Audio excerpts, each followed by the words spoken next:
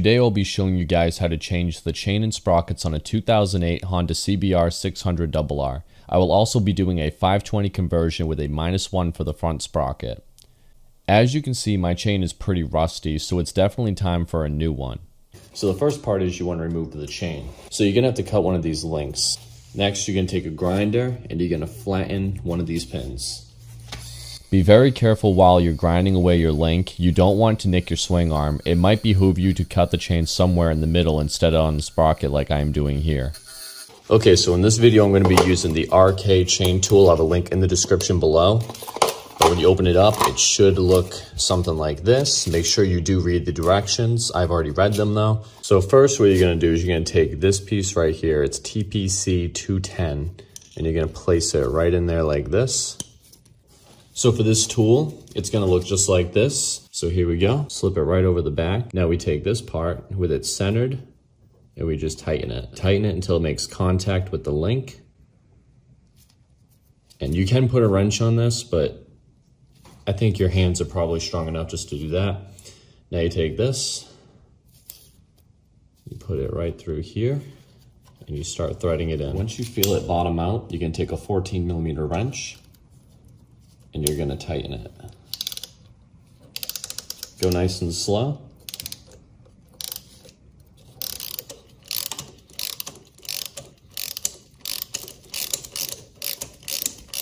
This can take a while, so if you have an electric ratchet like this, make use of it. I'll leave a link down in the description below where you can get this.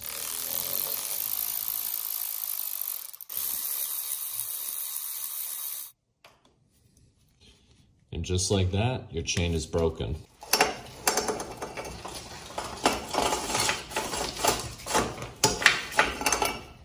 Now this is actually the perfect opportunity to clean out the bike a little bit. So I'm going to remove this chain guard so I can get a good cleaning done.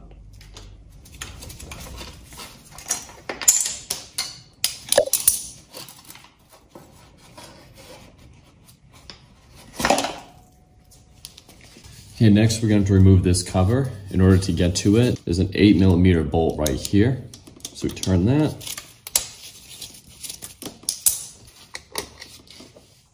Next you're going to remove this bolt. It's a 10mm.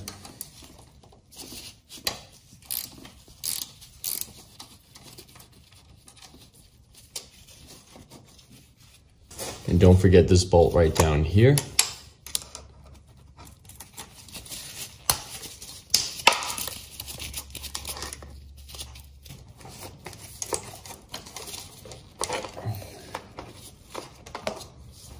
And as you can see, all in here is extremely dirty. I'm gonna make sure this is spotless.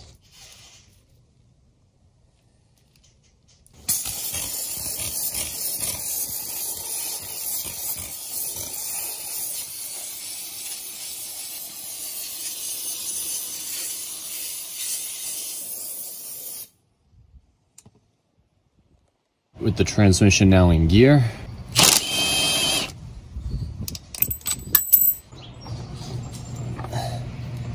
there we go. Now it's time for me to mount my speedo healer. Since I will be going -1 in the front sprocket, the speedometer will be off. This should fix that. I went with the Speedo DRD brand. Everything is completely plug and play with this installation.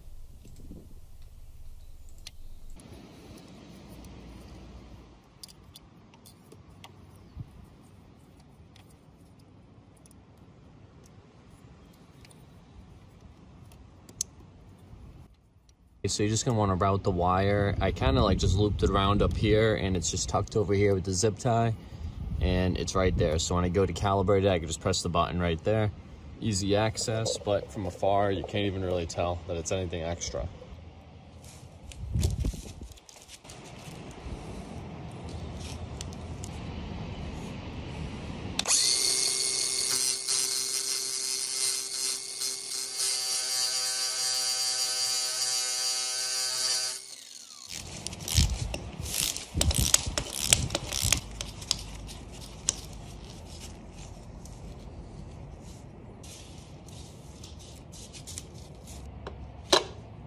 8.7 ounces. 5.8 ounces.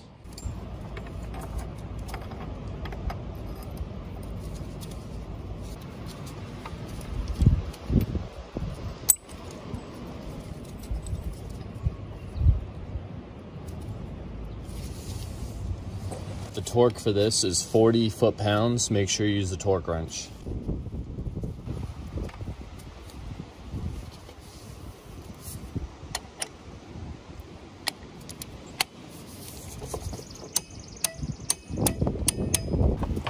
.32 millimeter.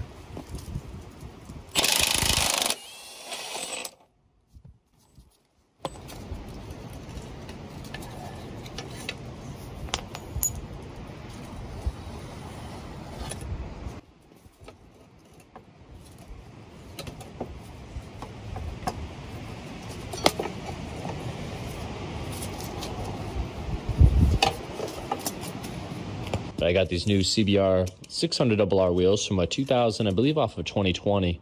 But anyway, we're going to go ahead and we're going to replace the sprocket with the ultra lightweight one.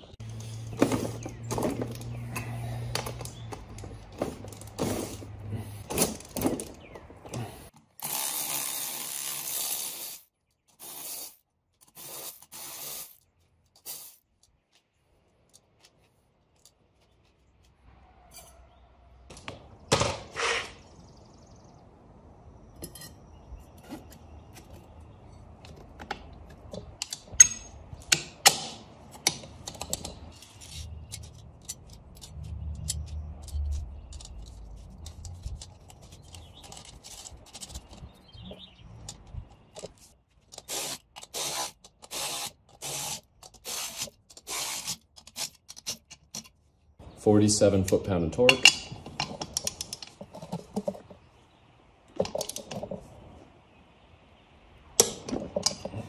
Check it out, guys. Brand new Litec chain adjusters.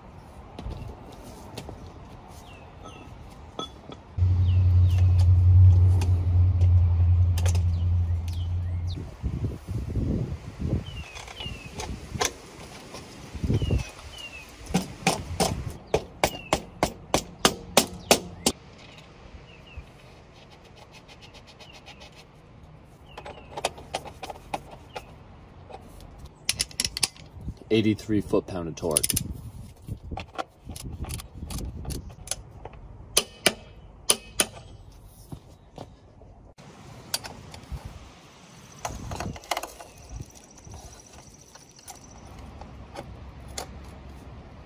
If the links are off, you just got to adjust your train. I pushed mine in a little bit, and now I have exactly one link, which is where the master is going to go. Okay, so now we're going to take our chain tool, and we're just going to have this piece right here, which is the PBL 220. And then we're going to take this, and you want to make sure that the pin is facing the clip, not rivet. I know it's kind of confusing, but you want the clip part going there. If you read the directions, they'll say the same thing. So what you're going to do is you're going to take this part and insert it right into here. And now you're set up to press the link. Okay, so you're going to take your lube here, and you're going to take your O-rings, and here's your master clip. So it was at this point where I discovered that I had the wrong master link. The chain I ordered supplied me with a clip style master link and not a rivet type. I made a huge user error and didn't read the packaging and attempted to install the clip link instead. In doing so, I managed to damage my tool and waste a ton of time.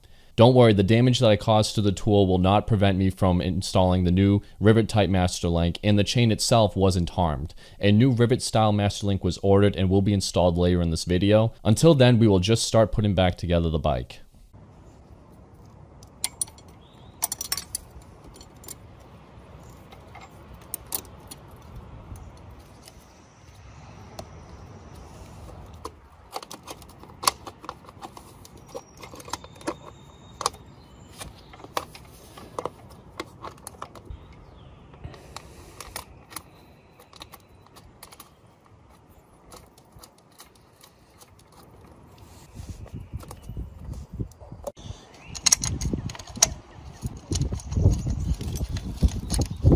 Alright, chain guard bolts.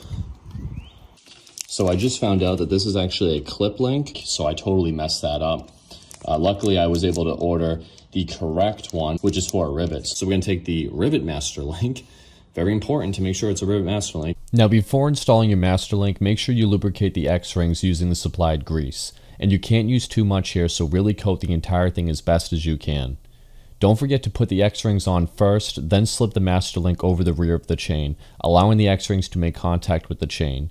Next, add 2 more X-rings onto the other side. Now we're going to place the master link. Make sure you have the words facing out, and make sure they're facing the right way. Don't put them upside down like that. You can press a little bit by hand just to hold it in there. As mentioned before, it's going to look something like this. And you're going to have this piece in there like that, making sure that it's clipped in on both sides. All right, I'm just gonna do 2 turns, and I'm gonna back it out. Let's make sure that it's going on evenly. It is pressing pretty much completely evenly right now, which is important, and our links are facing the correct way. Everything looks good, let's keep going.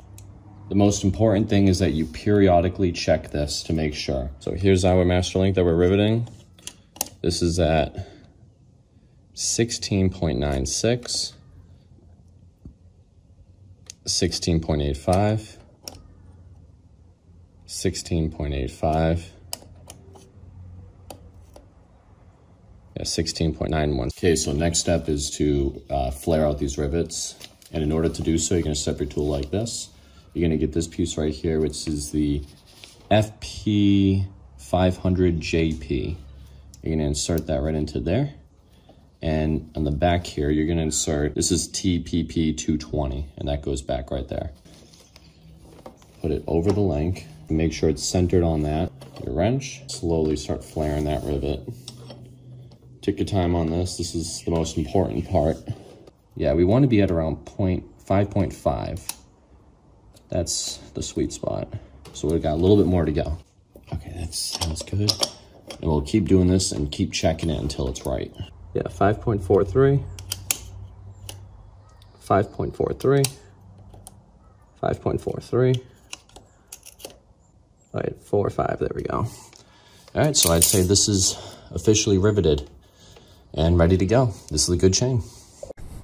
So a little bit of a transition for you guys. Now I'm on the bike, and I'm gonna give you guys my thoughts and opinions of the 520 chain conversion, going -1 in the front, +0 in the rear. Also, these wheels are off of a 2020 CBR600RR. They changed the style in 2013 to this. Looks much better. And they're supposed to be a little lighter. I don't know. They kind of seem about the same heaviness to me, so it's not a performance upgrade, mostly just aesthetics. And also, guys, I did already calculate the speedometer using that plug. I have it buried back in here again. But basically, I'll put the instructions on the screen for you guys. Now, from the factory, these bikes do have an error on the speedometer. They're off by about, I think, 5%. That's from the factory. And with these settings, I was able to keep that 5% error. I can make it completely 100% accurate, but I think I might leave it at a little bit of an error. So if this bike's reading 100 miles per hour, I'm actually going about 97. So it's pretty dang close enough for me. But anyway, at least the odometer is not going to get screwed up, which is the most important thing. So anyway, we are going to take this bike for a quick ride, and I'll give you guys my thoughts and opinions. So I've been riding the S1000RR a decent bit, and it's been a while since I've ridden with the stock sprocket configuration, so I might not be able to give you a complete accurate description of how it's been, because it's been a while since I've ridden the bike. This bike like that, and I've ridden other bikes that are faster, so it kind of desensitizes me a little bit, but just keep that in mind. Anyway, let's go ahead. Let's get off. And remind you guys, the speedometer is accurate again. Well, as accurate as the stock one is.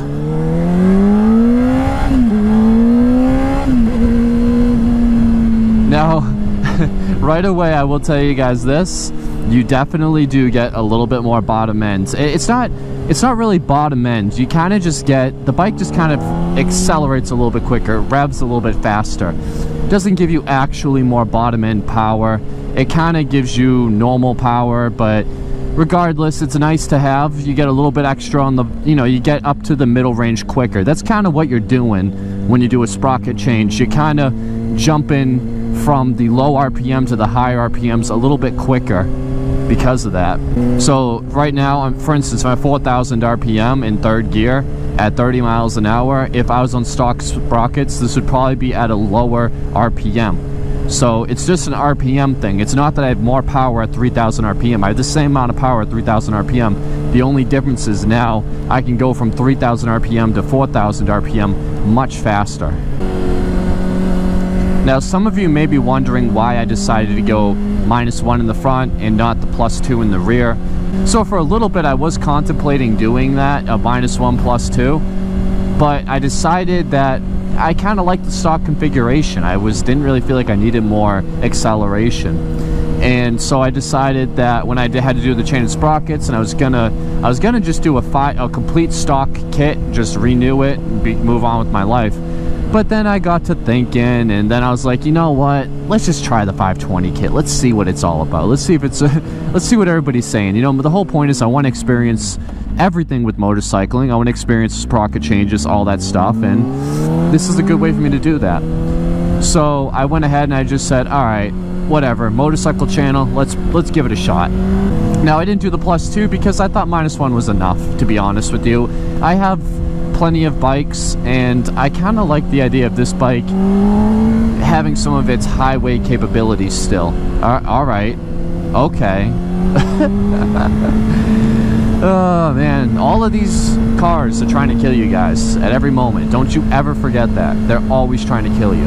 But anyway, I kind of wanted to keep my 600 as still a good street bike. I don't want to make it like a track bike or anything like that. So I said, all right, that's fine. I'll just do the -1 and see how I like it. And I'll tell you guys right now, the 520 conversion, I kind of wish I had the stock front sprocket just so I could see like how much the 520 conversion makes a difference on its own, because I don't know if the differences I'm feeling are the 520 conversion or if it's the -1 sprocket. But I will say this,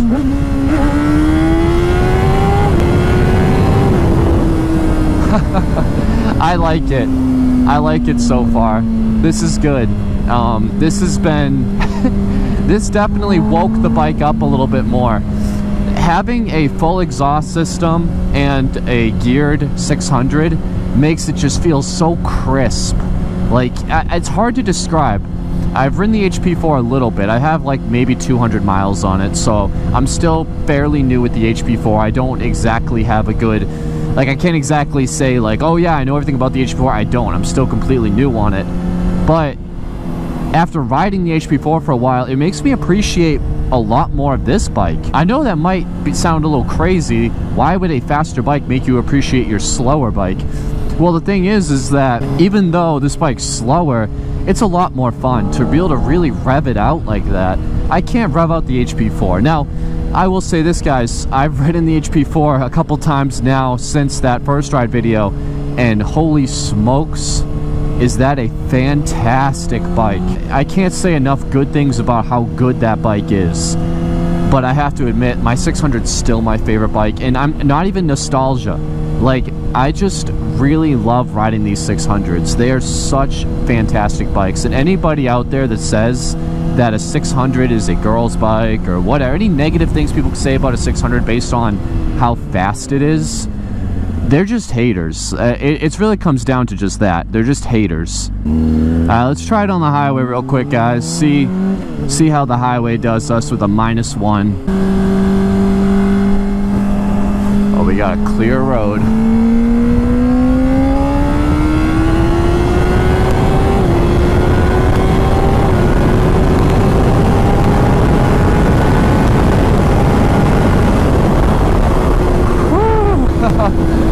Thing is fast.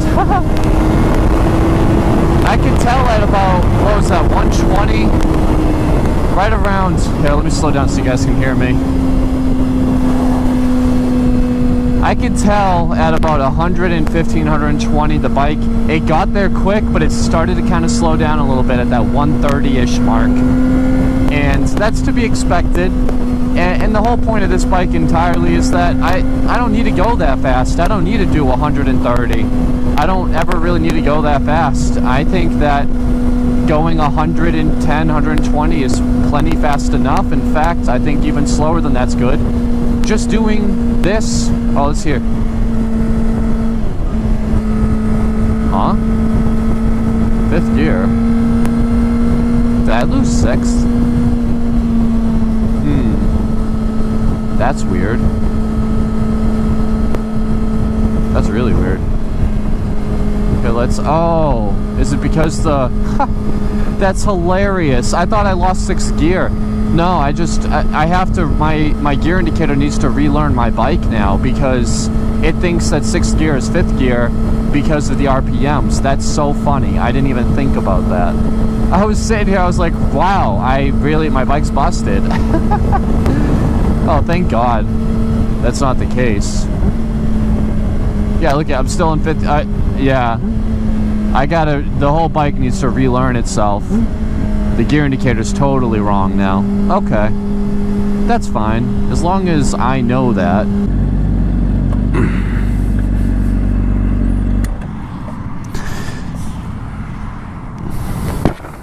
Alright, so that is the bike with the 520 conversion kit, -1 in the front, brand new upgraded wheels, and I gotta admit, guys, my bike feels like a new bike again.